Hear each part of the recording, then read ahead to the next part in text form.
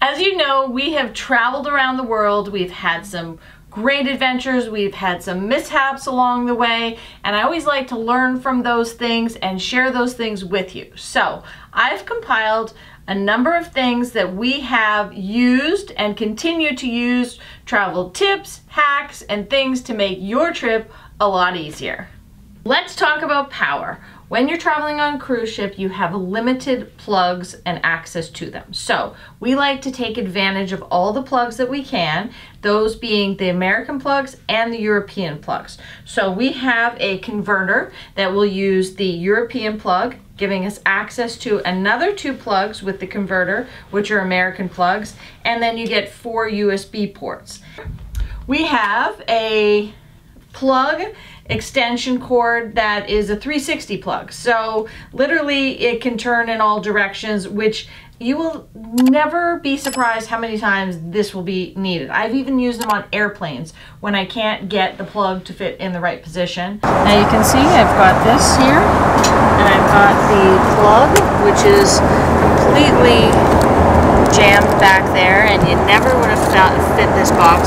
Certainly for my Canon 5D Mark IV charger would not have fit back there.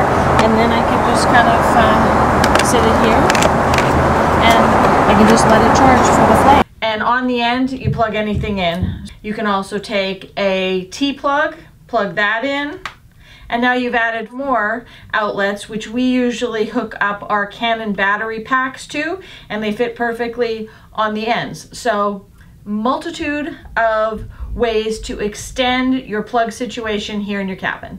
Doug loves how I repurpose these business class amenity kit cases. I use them for everything. This is where I keep all of the additional plugs and extension cords that we have. They go into all these little bags. They're great. Let's talk about out and about when you have gone off the cruise ship, you're taking excursions with the cruise ship, or just doing it on your own. There's a multitude of things that you could be using. Continuing with power once you're off the cruise ship. We all know that our phones last only a certain amount of time, as do our electronics. So we have found this charger, which is solar powered. It has a tremendous amount of power. I bought the one that has the most power that you can have.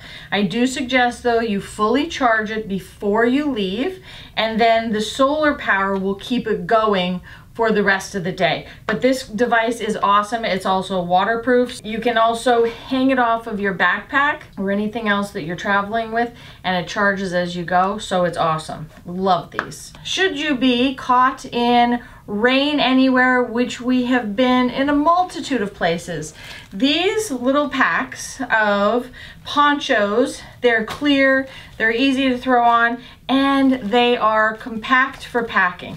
We always throw those in our bags. They go in our camera bags, and in a flash or something, if we need to even cover a camera bag, we can use those, because I'll get wet before my camera gets wet. You can also get them in a larger version, so if kids maybe want some colorful ones, people want different types of things. So there's different ways that you can have these ponchos that are easily packable. Anyways, get some of those. This is one of the key hacks that you have been waiting for.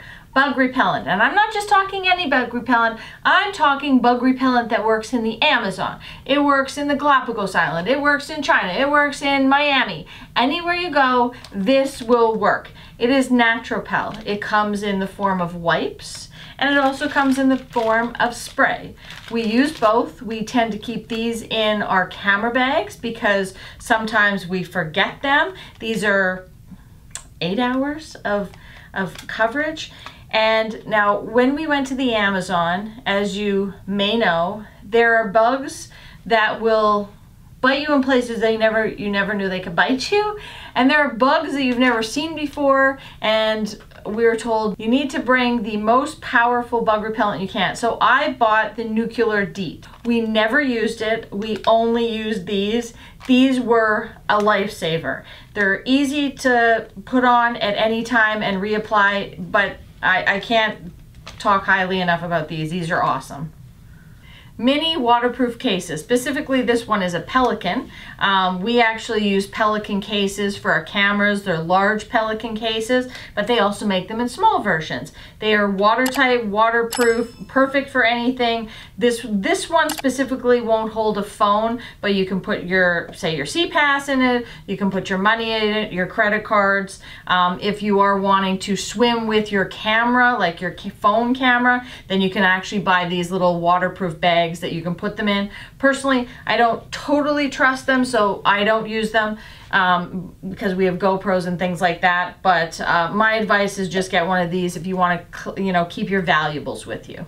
You might not all be snorkelers or water adventurers, but it is definitely something that I do a lot. Doug does with me. I would say he doesn't love it as much as I love it, but I carry my snorkel gear with me everywhere I go. So something to consider, just put on your list if you want to have something that is of quality, because when you book excursions, going on the boats and stuff, well, they do have them.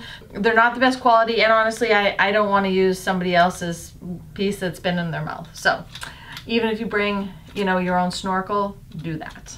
I always bring mask, snorkel, flippers are coming with us. When you're out and about, say at a beach on shore, or you're at the pool, they're little tie downs for your towels. But these ones I find very compact. Some of the other ones I see people have these big clips, but this one is the beach chair buddy. So it literally hooks around the chair. You unclip it, flip it around the towel and the chair, and it's nice because it's flat. It doesn't jam up against you, or you don't hit the little plastic things that clip on. If you want that for windy days, they're great. Next is a beach bag. Whoa, you forgot what goes in the beach bag. Super hack. Ooh. Yes, this is not only a great bag that blows up, but it's what comes in it. That you can keep your champagne in. These bags are awesome. They come flat. You get them in a package of 15. They have a little pump that comes with them. They blow up, so you can pack this when you're coming to your cruise ship. You can bring your champagne or your wine, whatever you enjoy, put it in one of these, because getting on the cruise ship, I actually did bang my bag and it fell, and it turned out fine. So now let's enjoy some. Cheers. Cheers. For your wines, for your champagnes, anything you're bringing on board or taking anywhere, quite honestly, they're great. Beach bag. So I like to bring a bag on board just for carrying around the ship.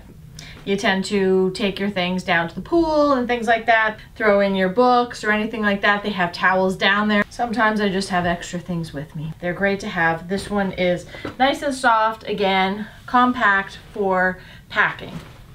Then we have the waterproof backpack, which is my friend. I love my waterproof backpack. This is a new one. It's easy to use. It is, I believe, a 30-gallon. It's pretty big, and I use it everywhere. But we'll check that out at the beach. It has absolutely been a lifesaver. Well, it might be a perfect day today. The weather is clear, it's bright, it's sunny, and there's no chance of rain in the future today.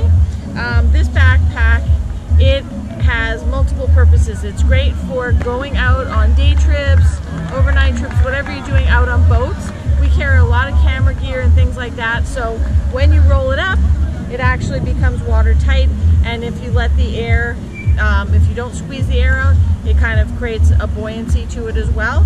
And also, there has been many times that we have been caught in downpour, in rain, like when we were at Monte Picchu, and this was a lifesaver. So, carry gear or things you absolutely don't want to get wet, these are great, and it's lightweight, it's perfect. A number of years ago, I found these bags on Amazon, which I put our snorkel gear in. They are a lifesaver because I used to have other bags that were always hard to put over your shoulder and carry. These ones have a handle if you want to carry them like this, or you want to put them over your shoulder. They actually hook to our backpacks as well, so they are awesome for keeping all that snorkel gear in. Taking care of your family, yourself, on your cruise, inside your cruise, on land, everything that you might need. First thing is Tide to Go and some little detergent. Say you want to wash your bathing suit, something like that. You may use the laundry service on board. You may not. Sometimes you get a little stain, you spill some red wine. Things happen. Purell is great to have with you in your bag around the ship, and when you go off, you could be in a different country. They don't have soap. Carry this with you should you not have that available. This is great when those things are. We have travel hack from NIKI. You've probably seen me using these on the airplanes. You've seen me use them in hotel rooms. I literally wipe down everything. Clorox wipes that I have all the time. I also have wet wipes for your hands because you're not gonna wipe your hands off with Clorox wipes. I have wiped down it all. The phone, the remote control, all of the handles. I want it germ-free. So these are great. So that leads me into having Ziploc bags. I carry a multitude of sizes for Ziploc bags. Again, you can't imagine the things that they come in handy for. I do not keep these in your bag by themselves in with clothes or shoes, because once they've been opened, they do tend to leak. So keep those in a Ziploc bag. Sometimes they get holes, so when you have extras, they're ready for everything. Citrus magic for your bathroom. When you're sharing a cabin that is of a small size, sometimes you need your bathroom to smell nice after someone has been in there. So I'm not sure what kind of magic it is, but I've been using this for 20 years. Prior to it being in Bed Bath & Beyond, this is great to have. And while this shirt might not be the most perfectly pressed shirt after traveling in my suitcase, even though I do keep it in plastic because I keep everything on hangers, I also bring wrinkle release spray. So that's great to have for dresses or anything that gets a little crinkly. They don't allow you to bring steamers or irons on the cruise, so that's great. Should you be in a cabin as well with a multitude of people who have different sleeping habits, perhaps some snorers, earplugs, great to have. Super hack by NIKI and used by Doug. Dry shampoo, and it's nice and small for travel. So sometimes when you get up early in the morning, you want to go and have breakfast in the restaurant, you don't feel like having a shower right away, but your hair's not looking great. Spray this, it's perfect. It's also great for kids. Sometimes they don't always want to get in the shower or the bath.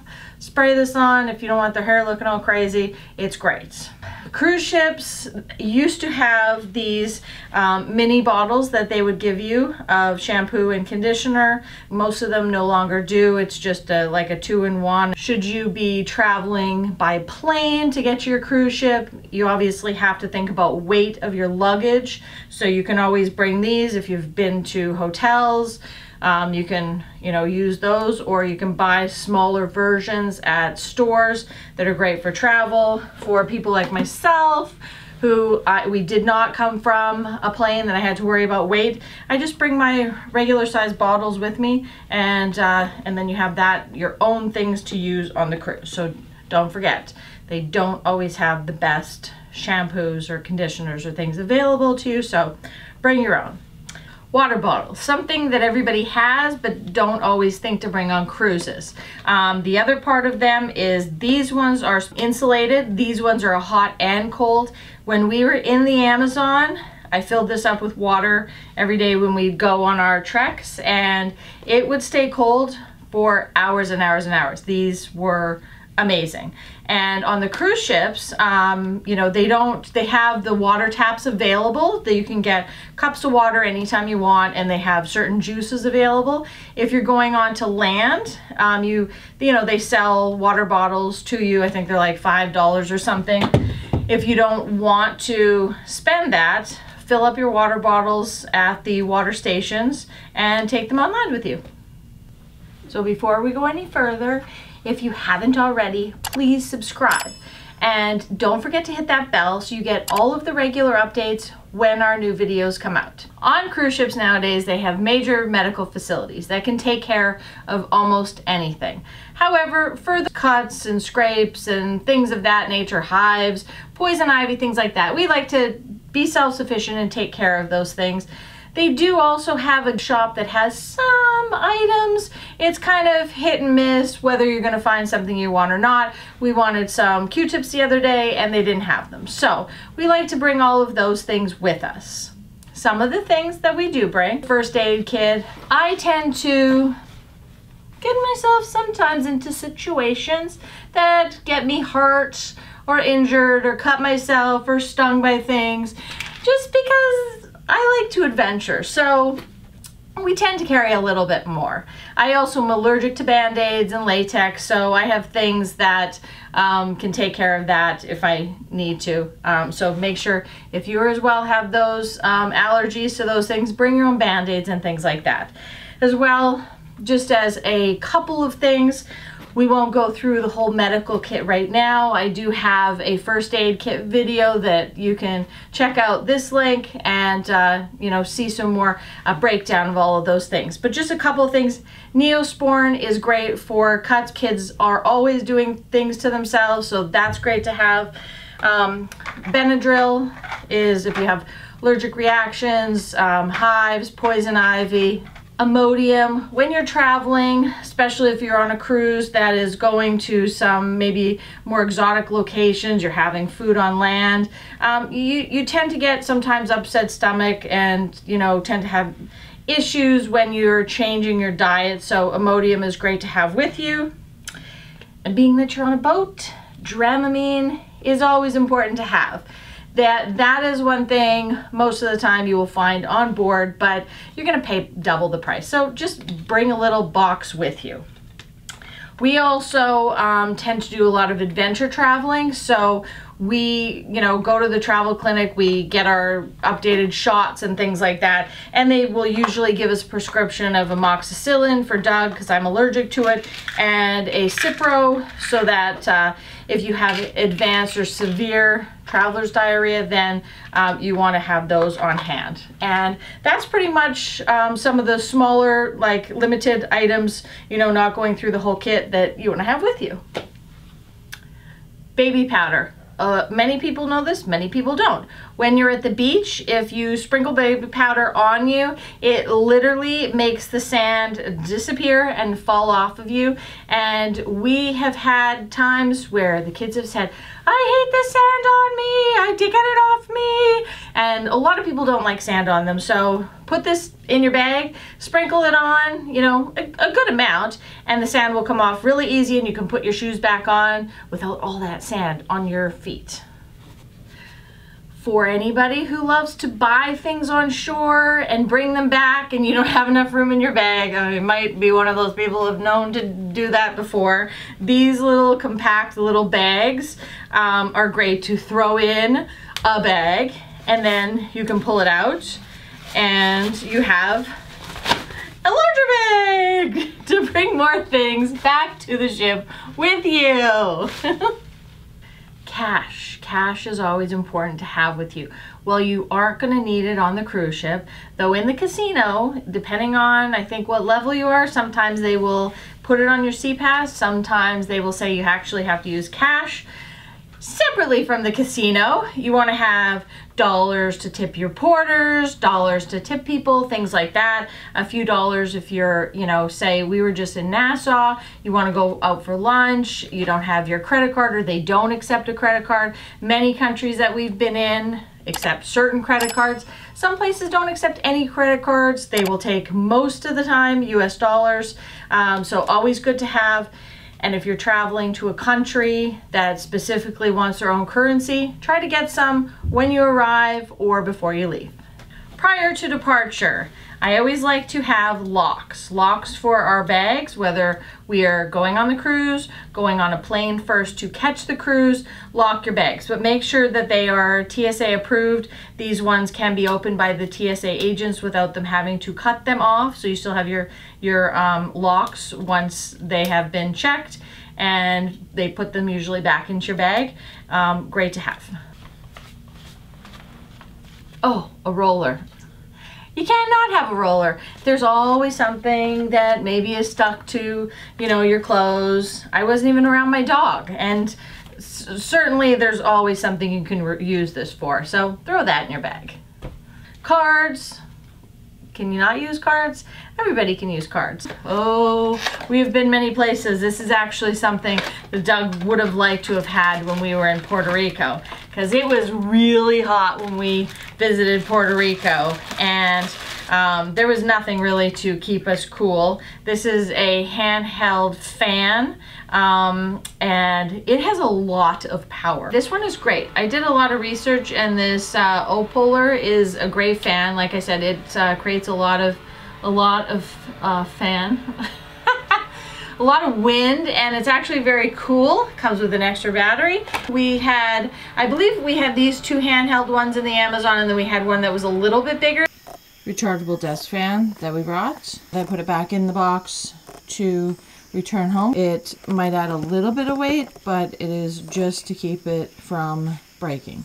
And you can actually, we had it hanging from our bed to keep us cool, because we had no air conditioning obviously in the Amazon. How did it last all night? And then rigged it to hang it from the bed. I don't think anybody in the Amazon was as cool as us. So I'm actually going to show you that video because it was awesome. Here we are from the Amazon. It is the morning, and we wanted to share with you our little trick on how to stay cool while sleeping in the Amazon. It is probably 80% humidity, and we have blankets on because it creates so much cool. It is crazy. And it's called a desk fan, but I bought it because it had this little stand, and I knew that Doug could figure out how to hang it from here for us.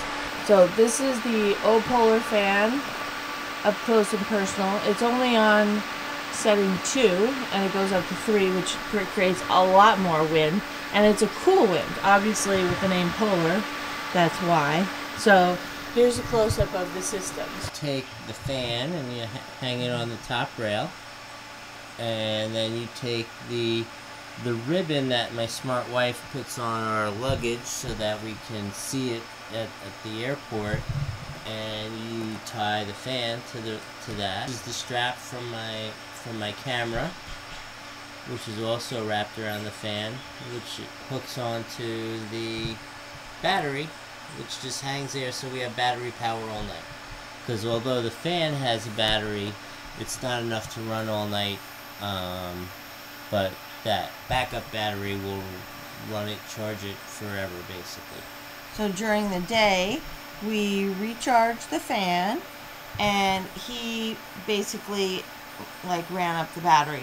I mean, I think you'll see it's like the little blue light, it's one tick down, one tick down all night of sleeping. It's basically still fully charged backup battery. We have 2 more super hacks coming your way that are really great. But in the meantime, for all of you who have significant others that love to handle things, these are some of the things that we like to carry. Or at least Doug says please pack them, and then he takes care of things. So we have this thing, which is a thingamajig to me, but I know where he's used it.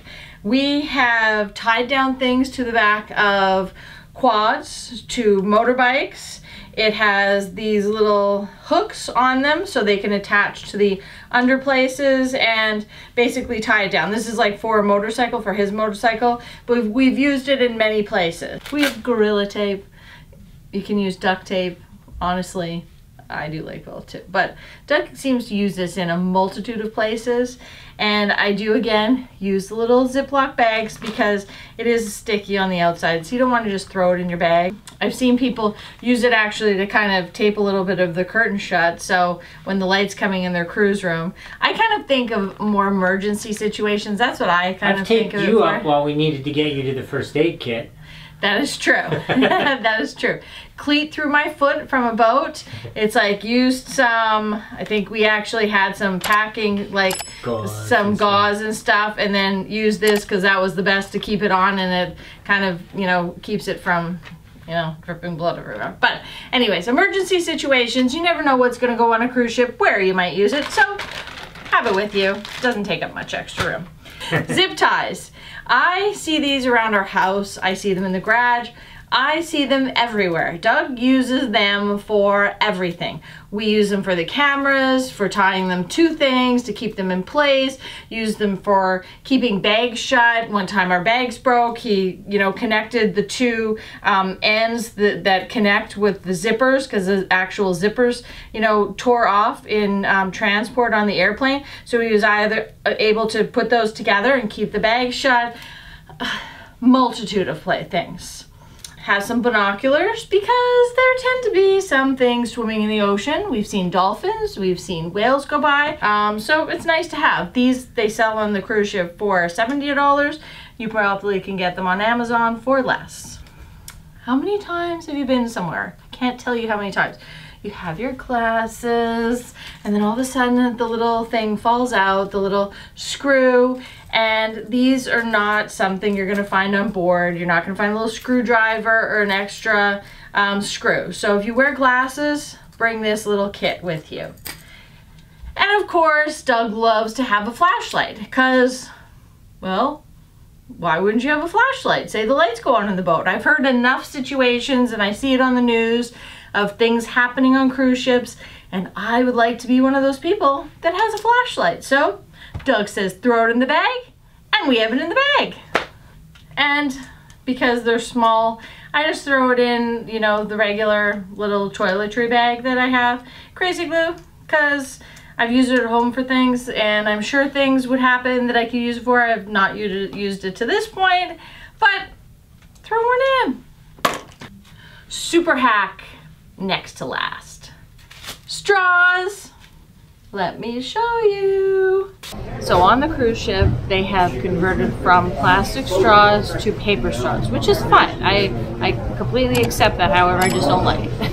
And drinking a milkshake with a paper straw and or any kind of like thing that's wet, really with paper, doesn't work. So when you get off the cruise ship, come to Dunkin' Donuts, get a drink or something, and then grab a couple of plastic straws. And then you can take them back on the cruise ship and have plastic straws with your drinks that are wet, and they won't get soggy. Our last and final amazing super hack. Yep, that's it. It's a magnet, and it holds 25 pounds.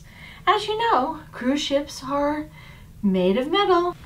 So, these magnets will hold anything. How cool is that?